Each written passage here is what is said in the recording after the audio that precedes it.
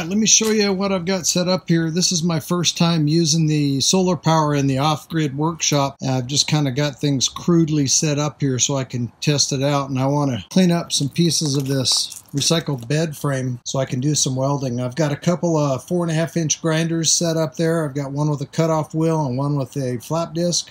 Got my DIY homemade vise set up outside the workshop and about a 20-foot extension cord there running inside to the Renogy 3000 watt inverter.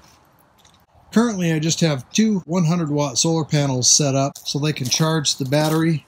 Let me take you inside. I've got the Renogy 3000 watt inverter slash charger just crudely set up here. I've got a temporary outlet for 120 volts AC power there with my extension cord connected to it. It's running outside. That's what I'm going to be plugging those grinders into as I work on that recycled bed frame in that vise there. And I'll set my camera up so you guys can see my amp meter. And I don't know if you can see it there. I'll try to adjust the brightness so you can read it. And we'll watch it and see how many amps the grinder pulls. Those are 7-amp grinders. There's my Renogy 40-amp Rover MPPT charge controller. The batteries are actually topped off. 100% on the battery, sitting at 13.5 volts. And we'll turn this Renogy 3000 watt charger, putting out 119 volts.